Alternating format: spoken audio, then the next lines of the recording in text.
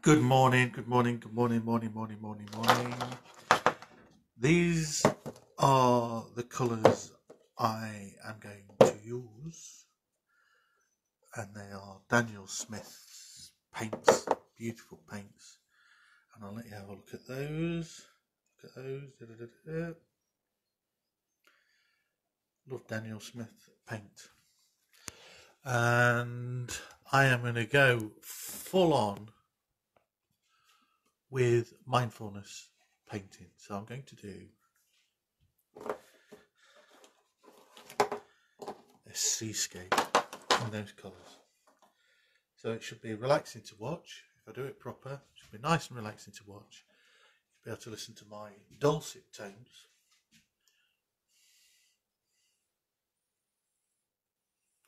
And the picture should be good at the end of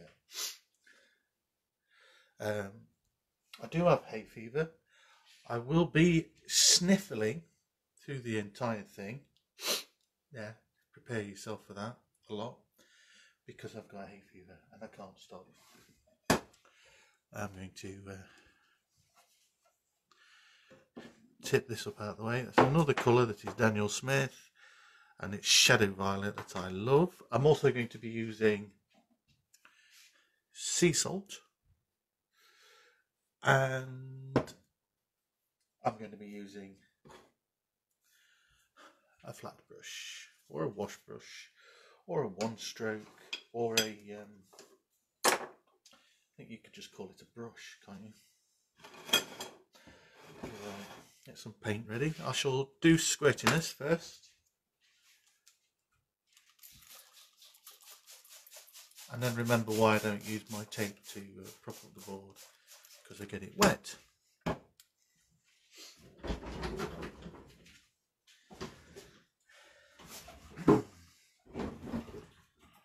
Give me a second. I'll be there. Talk amongst yourselves. What's this?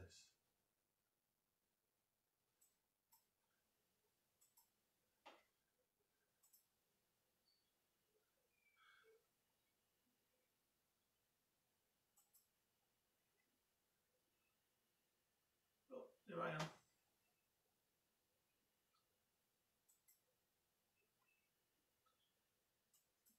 Everything's still together.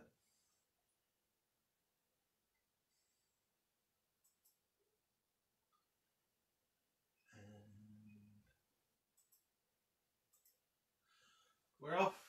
Okay.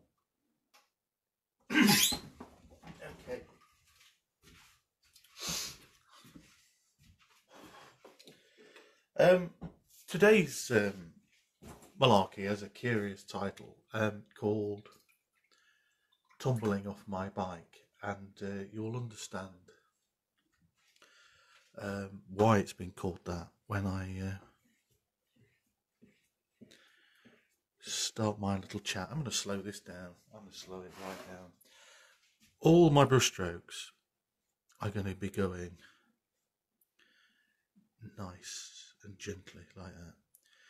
There's a grey hair on my paper, and I'm just going to leave it.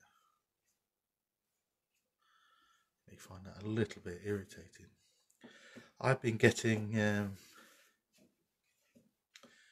puddles gather down here, so I'm going to tip the paper on its side like that. Let that dry for a little bit. Somebody's pinging. Oh, it's a chess move.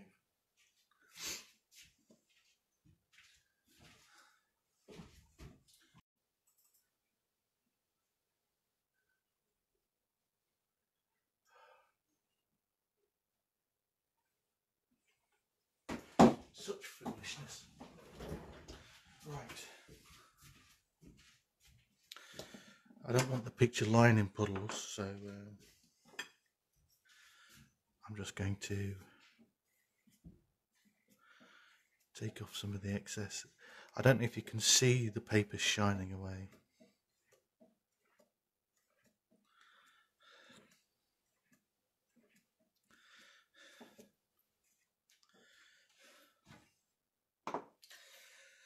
And that's the top of the picture. That's going to be the bottom. And I need to get some, what colour am I going to put? Manganese blue hue. Whenever you say that, you have to pause. Shall I use a proper mixing brush? I think I shall. Quick weather forecast. I'm going to do it how they do it now. Right. As I look through my window, there's a little bit of breeze. I can see the trees moving around. It's a nice day. There's some clouds on the horizon, but that's about it really. I think we're going to have a very nice day. And I will say what I always say when I think it's going to be a very nice day.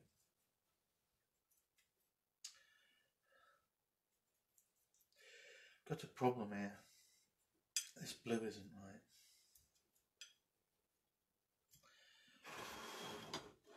Houston, we have a problem.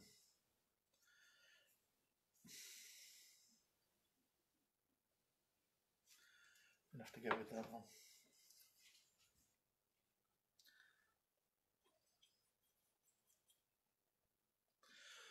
I feel as though I'm letting you down.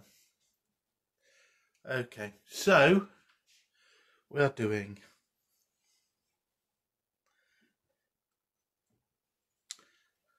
stuff. I'm going to wait a little bit longer, or shall I do a little bit more fannying about? Yes, I've got an anniversary. I've got a big anniversary coming up soon. I've been married for 30 years.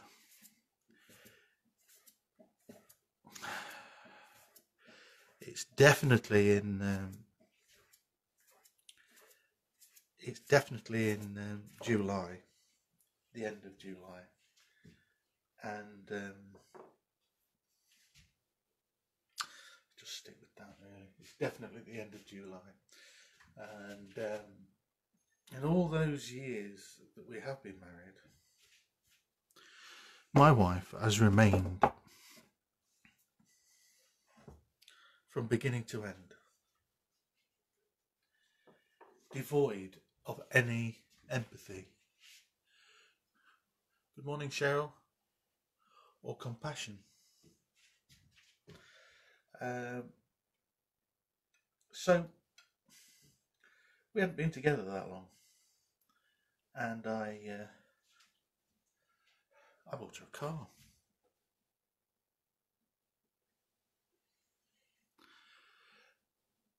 And I cycled to work. Well, yeah, that's what I did. Bought her a car and I cycled to work. And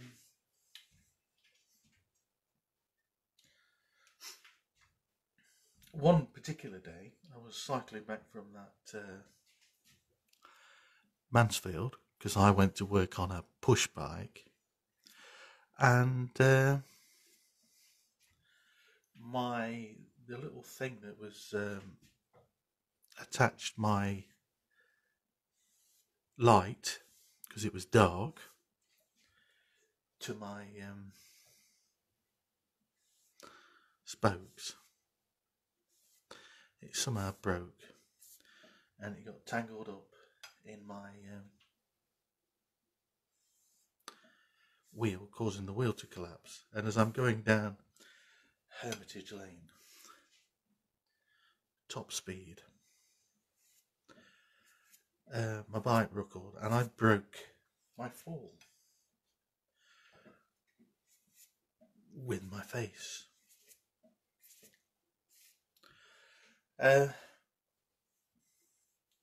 Because it was raining, and it was icy rain because it was in winter.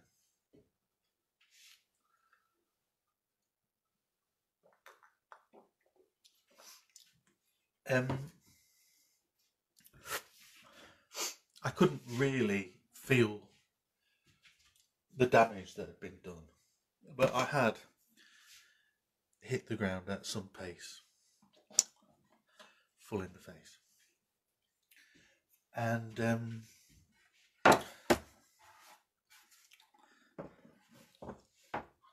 some serious damage.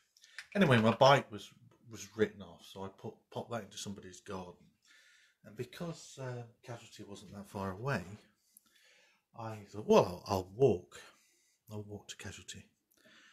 And a strange thing was happening was that people were stopping in their cars and asking me if I was okay. To which I said, I'm just off to Casualty. It's okay. It's only down there. And I walked into Casualty and joined the queue, as you do. And the woman in the kiosk, I don't know what they call them, call them a woman, looked at me and pressed an emergency button. And these people came running towards me.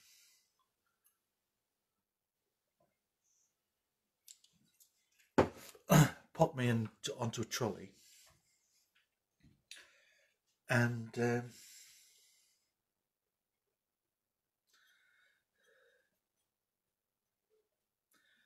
put me onto a trolley and raced me into this thing that I know not. And they booked me a CAT scan. And whilst I was waiting for the CAT scan, my face was completely numb. And he pulled a chair up, made himself comfortable, and was just picking things out my face. And it was bits of road, bits of gravel, and it went on for ages, and you could hear them dropping into the, what do they call them? Those little kidney jar things. And anyway, they did sort of tests and to see if I was suffering from concussion or anything like that. And they'd got my wallet, and they were trying to contact the next of kin, who was actually Julia, because we'd recently married. And they were struggling to get in touch with her. They couldn't find her.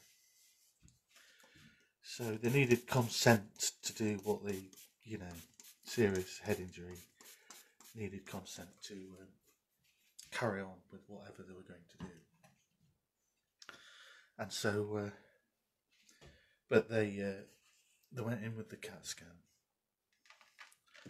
and they said, "Oh, you're very, very lucky, Mr. Evans. Everything's fine. You can't. Yeah, we'll just contact your. See if we can contact your wife again.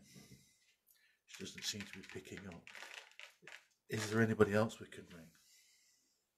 My mother doesn't come out very well in this either. And well, you could ring my mother. And so without further ado, they rang my mother a couple of times, and she wasn't picking up either. But eventually, Julia picks up. She's at my mother's. There appeared to be some kind of party going on in the house. I came off my bike at about 4 o'clock, and this is about 8:30 at night. Yeah. And there appeared to be some kind of party going off in the house. They were having a whale all the time. They seemed to be, they was having a lot of fun. And I've got to let this dry.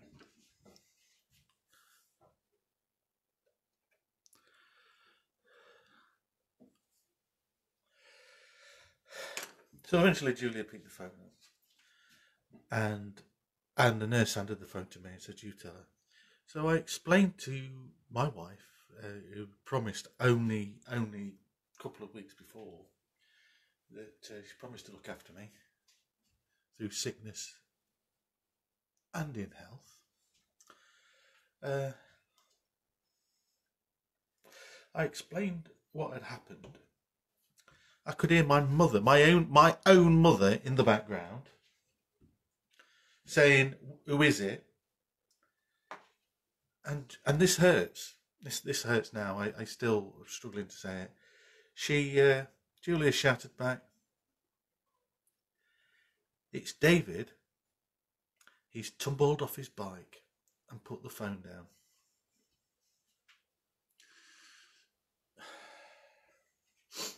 That was 30 years ago. Still hasn't apologised. Oh, how did I get home? I got the bus. I think I got in about 10:30.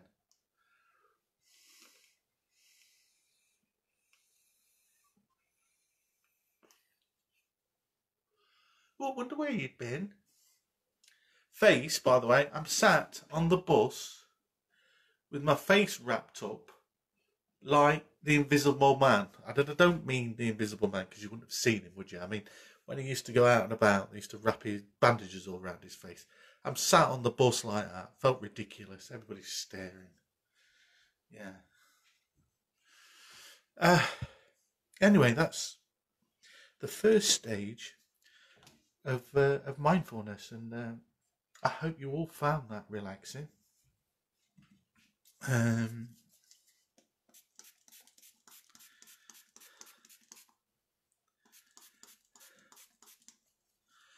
That's it. See you later. It's just me and you, Cheryl. I don't know where the rest of them are. Do a little bit of a close-up look at these bits of stuff. Shall I put big light on?